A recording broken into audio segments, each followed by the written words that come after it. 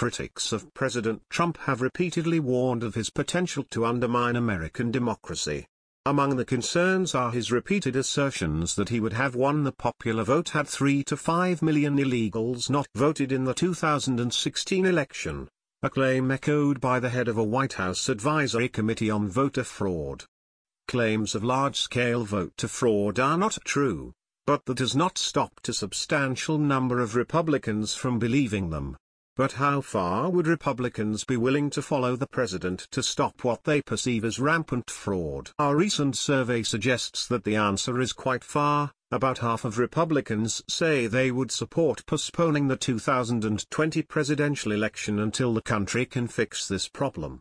Here's a voter fraud myth. Richard Daley stole Illinois for John F. Kennedy in the 1960 election.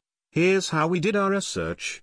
The survey interviewed a sample of 1,325 Americans from June 5 through 20.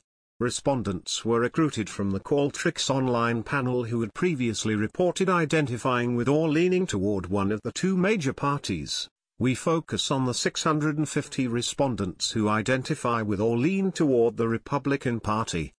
The sample has been weighted to match the population in terms of sex, age, race and education. After a series of initial questions, respondents were asked whether Trump won the popular vote, whether millions of illegal immigrants voted, and how often voter fraud occurs. These questions evoke arguments frequently made by Trump and others about the integrity of the 2016 election. Then the survey asked 2 questions about postponing the 2020 election. Roughly half of Republicans believe Trump won the popular vote, and would support postponing the 2020 election. Nearly half of Republicans, 47%, believe that Trump won the popular vote, which is similar to this finding. Larger fractions believe that millions of illegal immigrants voted, 68%, and that voter fraud happens somewhat or very often, 73%. Again, this is similar to previous polls. Moreover, 52% said that they would support postponing the 2020 election, and 56% said they would do so if both Trump and Republicans in Congress were behind this. What if Pence's Voter Fraud Commission finds thousands of duplicate registrations? They will. Here's why. Not surprisingly, beliefs about the 2016 election and voter fraud were correlated with support for postponement. People who believed that Trump won the popular vote, that there were millions of illegal votes in 2016, or that voter fraud is not rare were more likely to support postponing the election. This support was also more prevalent among Republicans who were younger, were less educated, had less factual knowledge of politics and strongly identified with the party. Of course, this is still hypothetical.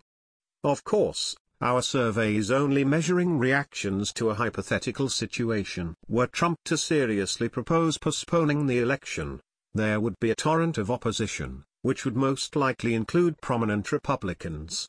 Financial markets would presumably react negatively to the potential for political instability. And this is to say nothing of the various legal and constitutional complications that would immediately become clear. Citizens would almost certainly form their opinions amid such tumult, which does not at all resemble the context in which our survey was conducted. Is democracy on the decline? Not as much as some pundits want you to believe. Nevertheless, we do not believe that these findings can be dismissed out of hand.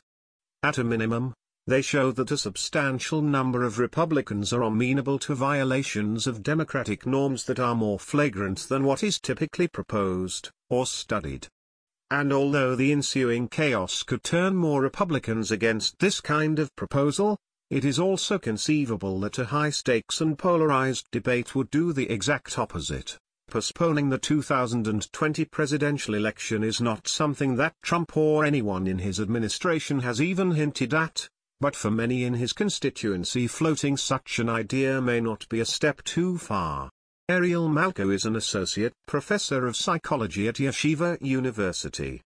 Yiftach Lelks is an assistant professor in the Annenberg School for Communication at the University of Pennsylvania.